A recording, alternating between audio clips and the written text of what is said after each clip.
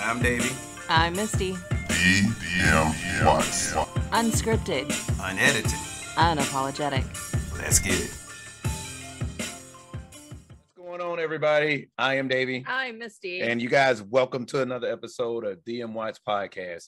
If you were watching that, I had to get the lipstick off in case my wife, she got on the lipstick. But I always anyway, have on my lipstick. she does, but And then I always take regret off. it when I take off my mask. There's a spirit all over my face. Yeah, it's all good. But let's go ahead and get this out the way. OpenSea.io/Dmwats for our NFTs, and be on the lookout because we're going to be on crypto.com also with our NFTs. Yep. Oh, I mean, crypto.com, just waiting on the approval. And so dmwatspodcast.com. Make sure you guys catch us on the other streaming services too. Doge, AMC, Shiba, and of course, Saitama. Gonna go ahead and say this stuff. You guys may have noticed that Shiba has been going up. I was about to say Shiba. Yeah, Shiba's been going up. Shiba. It's been going up. So what we got to say, hey, look, we're not financial advisors. That's a given. But Shiba has been going up. You guys, maybe something for you guys to take a look at. Doge has been going up too. Shiba is running. Yeah, and I just read, not sure if it's true, but I just read somewhere that Robinhood is planning on putting Shiba onto Robinhood in February. That's what I just read, meaning I am not saying it is facts. I just read it. I hope everybody paid attention to the second part of that sentence. I read it somewhere. So I got it. You got it? Okay. Because you read it. Yeah, because I read it. Because we look at Reddit a lot. So, but anyway, no, and Saitama, Say the Mask is still, they're still working on it. I still believe in the project. We are still Say the Mask believers. Yeah, I believe in the project. I just wish I could. Yeah, we still can't log on just yet, but it's okay. We still believe that we got time, but we still believe, like, look, you've been waiting this long, wait a little bit more. Keep in mind, when something's great, there are going to be plenty of forces trying to prevent it from doing this thing. Like that? I said that. Hence okay. me and him. Yeah, 100%. So, but they never succeed in the end. So, in other words, Say the Mask will be coming soon. It'll be coming soon. So, without further ado. Wait, but I have you do your spiel. I'm sorry, baby. Go ahead. What do you get? Well, I've got Phone Saga Part Ooh, trois. Lord, yeah. Please go ahead with Part trois. Oh, trois. Okay. Yeah, I already did deux. Oh, okay. Now it's trois. Okay. Phone Saga. What you got? So, we got the wrong phones. We couldn't do anything. We're like, do not port our phone numbers over till we get the right phones. Mm-hmm. Wouldn't you know it? While I'm in the middle of a conversation, they decide to go ahead and port the phones over. Yep. So we had no phones. Yep. And it got worse, didn't it? Because she lost her phone in the middle of a conversation. And then as we were on hold and talking to the place to get everything taken care of, she goes, where's this place at? And we're like, it's 5 minutes down the road. We're not going to say who the phone company is. She goes, you know what? I'll stay on with you guys so that you can walk in and I can explain it to them what's happening. Cool. Green lights the whole way, pull into the parking lot. They cut off his phone. Yep. Then they cut off my phone. That's it. Well, ain't this something? So we go into this phone company and we are not, let me tell you, we ready to kick ass and take names. They give us some shit on it. We're like, look. I don't even think I waited for you to get out of the truck. I was just like nope, I'm going. And we went in there like, we ain't paying y'all a dime, first of all, for a SIM card. This is what happened. Is well, we give them to you for free. Oh, okay. Oh. Well, yeah. Well, like we said. We'll just sit over here then. We'll be over here and wait. We ain't playing. So yeah. Still have my old phone. Yep. We've ordered some new phones that are coming in. I've got our Note 20s coming. So I'm glad you're excited. I'm excited. Well, they got more space in them, so I'm pretty excited about that. They apparently got more space. Anyways, we're still on a phone saga, and we got to go to the dentist, and we missed a couple of days because things happen, and phones happen, and internet happens, and things happen. What can we say? Things happen. So, but that was our phone saga part trois. So hopefully we ain't got another one coming up. However, we do got to say, hey, I know you guys probably noticed that, we weren't here for 2 days. Well, once again, things happen. You know what I mean? Keep in mind, it's a Monday through Thursday podcast. We do it as much as we can. And when does life happen? And sometimes, Monday through Friday. Yeah. So life happens. That's what happens. You know what I mean? And so sometimes we can, sometimes we can't. Appointments, emergencies. We have a large family. Yep. So things just happen. So moving on to the fishbowl. Onto the fishbowl. We're here. Do relationship gurus help or hinder getting or keeping relationships? This is hysterical. And the reason why is because I have been waiting for this to come up for, I don't know, 6 months. Thank you, Actual King Smith. He's the one that gave us that to put in the fishbowl topic. I knew we would start getting to what people have asked us to put in. There. There it is. So thank you for the Actual King Smith. You guys make sure you check him out. He does great crypto excuse me. There's a lot of good things. Yeah, he does a lot of good things with crypto and show tutorials showing people how to get certain cryptos. Where did it go? It's right here. There's a lot of good things with showing people how to get on crypto, and he's bringing back his chats with Dad. So he's an all around great guy. Is what I can say. He's all around just good guy. But you guys make sure you check out the Actual King Smith. So, do relationship gurus help or hinder getting or keeping a relationship? Oh, I think that's both. Go ahead. I have a few things to say. Well, because I follow one of them on Facebook. Okay. Derek Jackson, I think is his name. Because that's who I was going to talk about. Yeah. Go ahead. And I have followed him or known of him for years, a long time. And I have to say that right now he's in a period, or at least the last year and a half, where he's more engaging. And I do like him because he does like comment back to people. So he asks more of like questions. Hey, ladies. Hey, men, you know, be honest. This is a safe space. He doesn't like people dogging. And he asks relationship questions like, you know, he's loyal, but only makes 40,000 and will take care of you and the kids, you know, and cook you dinner and clean, and he's loyal. Or, you know, do you want someone that makes 250,000 and you get what you get? Yeah. You know, he asks good questions. But I think back in the day when he used to give advice, it did help because it was about empowerment, red flags, knowing what you're looking for. So if you're single, well, exactly, the dark side of relationship gurus. The thing about relationship gurus is I think they can help and hinder. Help in the fact that sometimes they have some really good advice. Like this guy has some good advice. However, that you guys can remember, he got caught up in his own scandal. And unfortunately, though, it came out, I mean, not unfortunately, but I think everybody knows what I mean. It came out well after like him and his wife had reconciled and then it came out mainstream. So they had to relive that all over again in the public eye. So I can say this, and then everybody was talking about his wife because when they did their little commentary about it, she seemed, she was herself, but everybody's like, she looks like she just broken. No, she looks like that she was just starting to heal from it, and then here we go, starting all over again. She looked like a woman that didn't want to be up there because her relationship has healed. She has moved on. That's what she looked like. And now we got to go through this all over again. So this is just the dark side of when it comes to relationship gurus. You out there giving relationship advice, and you got all these people, you know what I'm saying, following you and then listening to your relationship advice. Then next thing you know, a scandal comes out about you and yours. And that's about that you and your relationship. Like, wait a minute, you got all this advice.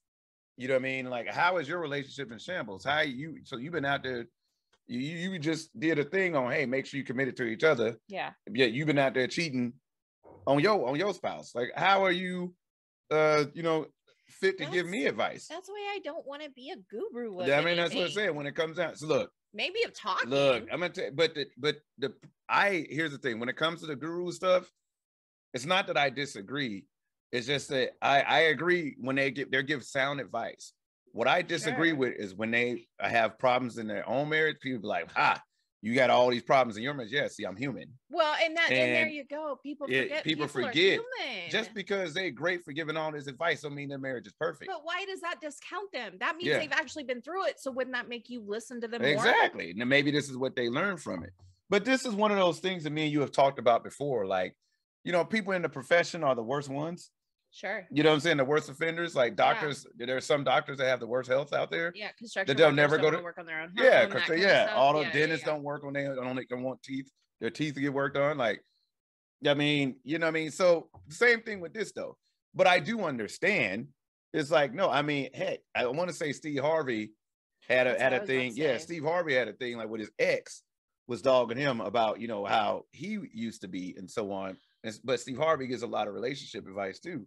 And then, you know, to me, I'd be like, well, you know, but didn't he learn from that experience? And that's why he's at the point where he can give advice like that. And I'm sorry, but I'd rather someone give me advice that's been through the war than someone that's never been in the war. 100%. How can you give me a relationship advice and you single? Yeah. I don't understand. Just because you read some books, you know what I'm saying, written by a PhD scholar, this, I'm like, no. I mean, I'm not saying anything bad about education. You have to have an education. But if you ain't doing it, you can't have a PhD in something that you ain't even experienced yourself. Or you can't give advice on something that you ain't experienced. Sure. You ain't went through on your own. Now, granted, which is why we have case in point, I had a hard time with finding the right therapist. I can't go see a therapist about PTSD, and this person has never even been in the military themselves, or has never had any experience. No absolute affiliation. No experience. Yeah, right. Affiliation with the military in any aspect. Yeah. And that's where you're just like, all right, look, man, I look, this ain't working. You know what I mean? And I did the same thing with the therapist I see, because I needed someone that had that military affiliation, but knew what it was like to what I would be going through as a caregiver. Yeah. You know, and so that it would be understood because they know Davie's background. Yeah. So I needed someone that was on that same, and I feel the same way about relationship gurus. Right. Like if you're 20 and in your first marriage, I don't want to hear from you. You're experiencing stuff. You are just now starting to experience a lot of the things that we've experienced already. Now, keep in mind, relationship gurus are not to be confused with therapists. You see what I'm saying? They're not. They're not to be confused with therapists or marriage counselors. That's totally different. Right. We talking about them YouTube stars or everybody to be on primetime TV, Dr. Phil's, giving, you know what I mean? That's how I feel about it. Giving the Dr. Phil advice, giving even the Steve Harvey advice. You know what I'm saying? Like, look, you know, they're not 100% accurate every time. Well, yeah. They're not, because sometimes you got to go with your gut. Go with what your gut tell you. You're going to get advice from everybody. And that's the thing. If you're not, how do I put this? If you're not secure in who you are, like you can't put all of your, well, you know, I read his book, and so he said, I got to do X, Y, Z. But if that's not who you are, you've got to take that advice and tailor it to you. And you can dissect that and know, you know, where you might have messed up, but it has to be about what you feel and what you think. And don't think that if you go A to Z by their rules that it's going to work. Yeah, no, exactly. Because they're not you. And that's why, you know, that with that question, we can say without a doubt, it's both. It is both. It's both. I mean, I don't think they more so hindered the relationship. I mean, they can, because take a look at it. Take a look at this. What about those people who strongly live by the relationship advice that they get? So like where you in a conversation with your spouse or a significant other, and they're talking about and Steve Harvey was saying this today. Do you think that I'm trying to hear about that? Well, me and you were in. Well, and that's what I'm. You know so it used to be called the Oprah effect. Oh yeah, go ahead. And women would sit there, you know, back in the day, and watch, you know, Oprah on relationships and all this, and then the men would come home, or vice versa, and Oprah said, yeah, well, you're going out with your buddies. Is there something I need to know? Yeah. Or you know, you wear cologne now. Is there something I should be worried about? Or now all of a sudden you're working out. You see what I mean? That's for my health. There's that. But that's the thing. Like that's where it can hinder, because you know, they can sit there and go, look, if your man's going out, you know, every weekend and doing X, Y, Z, then he's cheating. Yeah. You know, sometimes he's got a second job. Yeah. Or maybe he's trying to build up to something to or maybe he's like volunteering. Or she. So you've really got to tailor that to your relationship and your partner. And then you can't just come out and accuse someone of cheating. Right. You gotta have evidence. And here's the other way that it can hinder. If there's an episode of, because most of these relationship gurus, not most of them, a lot of them, they'll have people on their show, and they may be going through the same thing that you're going through. Right. Now, unfortunately, here's what I really hate when it comes to that. when you see somebody going through the same thing you're going through now, however it ended, the advice that they've given them, that is automatically that's what should work for you. That's what you should do. That's 100% incorrect. Incorrect. That way. Doesn't work that way. Doesn't work that way because that now, just because that worked for them on the show, y'all are different people. Yeah. You know what I mean? And now you're like, oh, look, well, let's try this. Nope. Next thing you know, your entire relationship is ruined and you trying to figure out why. No, everybody knows why. You know what I mean? You shouldn't have been listening to those folks. You know what I mean? But there's a flip side of that, right? Wow. They may give some advice that really helps. Well, and that's why I was going there with that too. Go ahead. You know, there might be something in there that it's like, hey, you need to, you know, they say to take a minute breath or really examine the situation. I mean, there is sometimes that it is good advice, especially with he's not that into you. Like there are some women out there that need to understand, nope. He ain't the one. Nope. Yeah, you ain't the one. If he keeps doing that, nope. That's not, nope. Now you're just tolerating it. So there is, you know, times that they actually do give good advice, but again, depends on the relationship and the person and the people in it. Yeah. And what's actually happening. Yep. And some things you just got to think about, you know what I mean? I think there's nothing wrong for seeking advice. No. You know, there's nothing wrong with seeking advice. No. There's nothing wrong with trying to, you know, work on your relationship, you know, or work on your marriage and things like this. But I can tell you right now, we're not relationship gurus, but we can tell you right now what is a proven tactic. Whether you're a relationship guru, a therapist, or a marriage counselor, or anything like that, a proven tactic, what we have found that has worked for everybody, especially us, keep everybody the hell out of your business. Yep. That is the number one thing that will ruin. I don't talk about him. And I don't talk about her. And when I say I don't talk about him, I don't mean when people call and I'm talking to my family or whatever, hey, how's Davie? Oh, he's good. Or, hey, is Davie doing okay? Yeah, we had, you know, he had a bit of a whatever. But when I mean I don't talk about him, I mean about us. Meaning she ain't finna be talking to nobody saying, you know what he did the other day, and he did this, and you know he always doing this. You shouldn't be doing those things. You will never know if we had words with each other. Same thing with me and mine. Me and my brother are like this.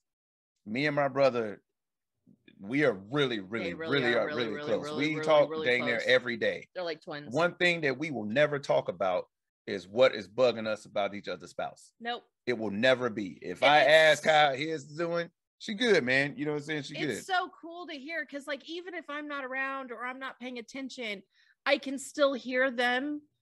Like, well, let me tell you about what mine did. Yeah. Right. And usually that's followed with she said or she did. And this is a genuine, well, mine cooked me dinner.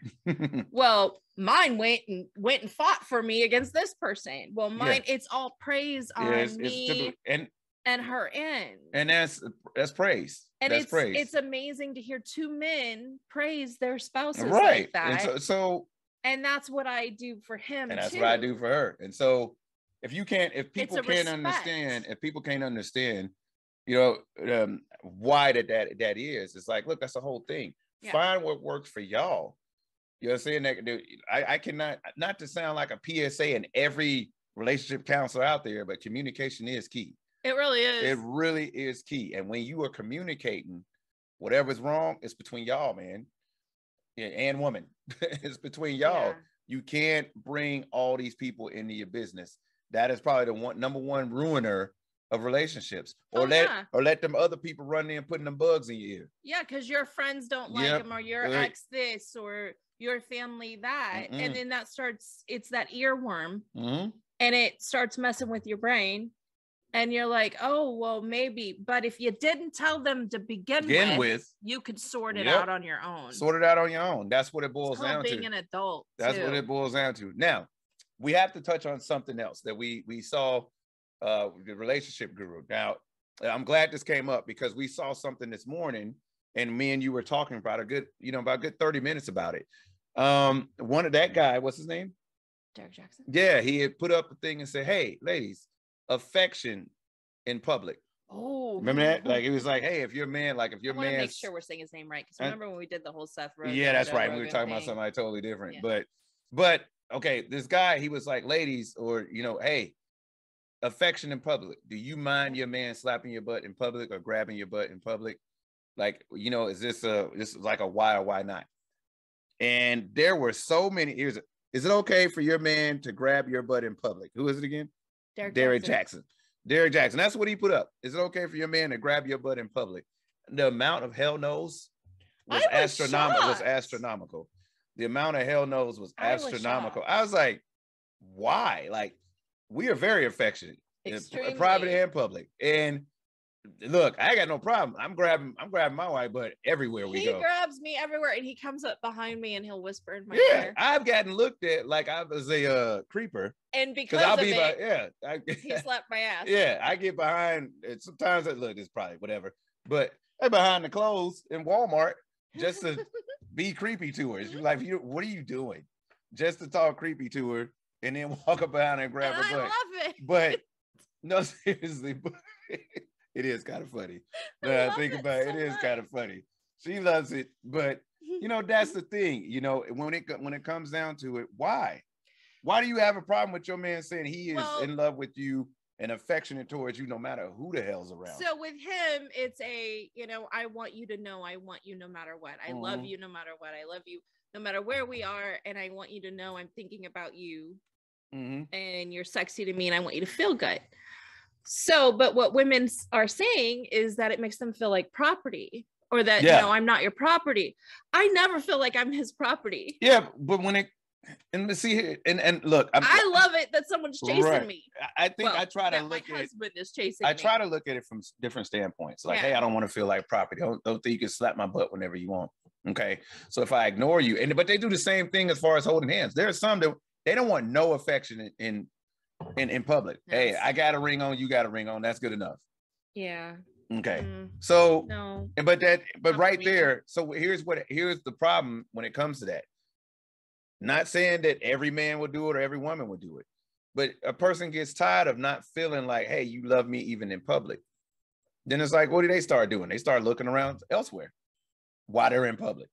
You know what I'm saying? Not paying attention to you while you're in public. Yes, and then you start asking the wrong questions. Now you got all this other stuff that didn't happen, all because you're not okay with getting affection in public. Well, and it's just as simple as you putting your arm around something as simple as that. Especially if I don't feel good or I don't feel pretty that day. Ladies, you hear me. There's days our hair's not right, our nose isn't right, everything's not right.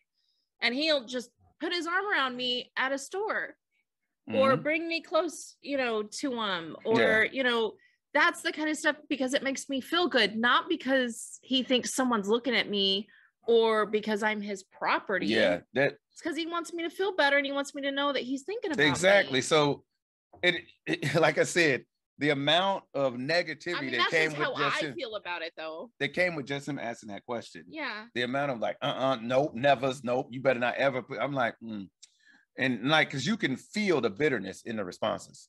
You can feel it. I'm like, okay. I feel like a lot of them responding to single, but that's just me. But we're not relationship gurus. Their opinion is their opinion. Their body is their body. And if that's how they feel, that's how they feel. And that's right for them. Just like we're saying about taking advice, it's about what you're comfortable with. And that's what true. You want. You're right. I can't say saying that they don't like their ass slapped. Yep. Yeah, you're right. I can't say that then. That's not, You're right, because not everybody's an affectionate person. No. And however, if they got the ring on, or if they don't, they should be at a point in their relationship that they've communicated that and like, hey, look, I don't like when you do this. Well, and I think some women attribute it to like, slap on the ass. Hey, will you go make me a sandwich? That's not what he's doing to me. No. So, I mean, usually he's slapping me on the ass going, baby, what can I make you? Yeah. And so, what can I do for you? Yeah. So there's nothing, but I also giggle when he does it. That's true too. I'm like a Pillsbury Doughboy, except you slap my butt and I giggle. Yes. I just don't. Because don't stick your freaking finger in my belly button. Then we're going to throw down. That's where I feel disrespected. I think you really went left there. That was not going. You've never tried it. You went way left there. Like I'm the relationships. Relationships. That's where we're headed. But So yeah, so yeah.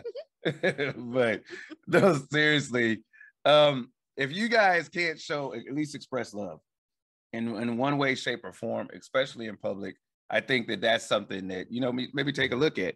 Yeah. Relationship gurus, what is your final say on it? Do they help or hinder? If you had to choose one, help or hinder? Hinder. Really? Oh, yeah. I'm going to go with help. I'm going to go with hinder because people don't self-evaluate. They don't look at themselves. Therefore, it hinders the advice that comes in. I guess I want to believe more. I want to put more optimism toward it, but you know, at the same time, it's like it's a tough one. Yeah, it's a tough one. But I'm gonna go with they more so help than hinder, in my opinion. And she goes with hinder than help. But as with most things, she's probably right on this one. But still, I don't think there's a right or wrong. I don't either. It all depends on the situation. But anyway, hey, that's our story, and we sticking to it. Damn right. Yeah. So relationships is what it boils down to. The reality is there's no guru, there's no perfect equation to making your relationship work. Every relationship is different. The important thing is that, number one, there's not three things. It's one thing: communicate. Because even if you're like, hey, do you like God like I do? Guess what? You're communicating that. Yep. Hey, do you like affection like I do? Guess what? You're communicating that. Yeah. At the end of the day, it's about communication. Or even, down to I don't like it when. I don't like it when. It's all about the communication. Use I statements. Yep. And use I statements. There you go. It's less threatening. Absolutely. So what's on your mind? So you guys know you can find us OpenSea.io/Dmwats. That's where y'all find our NFTs. Dmwatspodcast.com.